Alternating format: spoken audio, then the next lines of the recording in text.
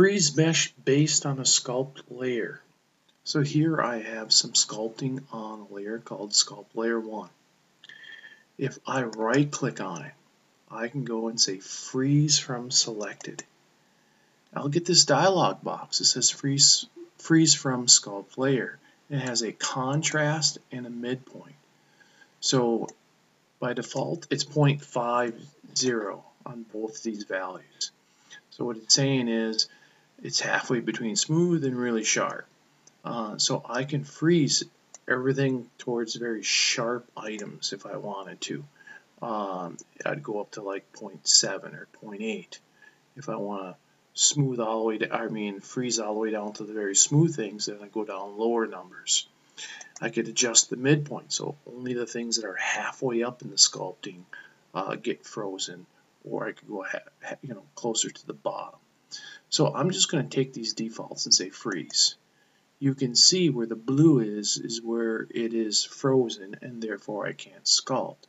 So I could come over here, for example, and start sculpting new and not make any changes to the existing, right? So I could come in here and actually, make some alterations type of thing. And I also come in here and change, but I can't change, anything to do with the frozen part. So, and remember, when I'm done, I can come in here and I can go over to edit and I can unfreeze all. So, and therefore now I can unfreeze all.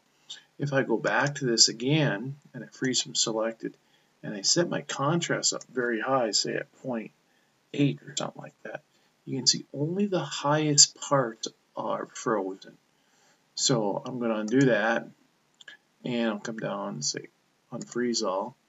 Now right click and I'll say freeze from selected. And I'll make this very high, so only the very highest mountain peaks are frozen. Okay, so this now allows me then not to change just the highest mountain peaks of the nose and the eyes and parts of the hair, etc.